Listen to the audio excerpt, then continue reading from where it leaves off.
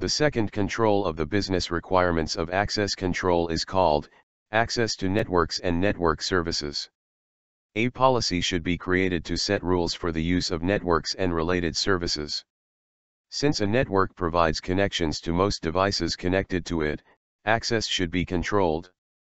Access to networks is a major part of the logical access to an organization's assets. Assuming an organization has segmented networks, access to each segment should be allowed only to users based on business requirements. The same goes for network services, as per the need-to-use model. For example, a public relations employee might need full access to social media sites, however, a finance employee might not. If there is a business need for a user to have access, then a formal authorization procedure should be followed, and approval should be obtained from the relevant entities.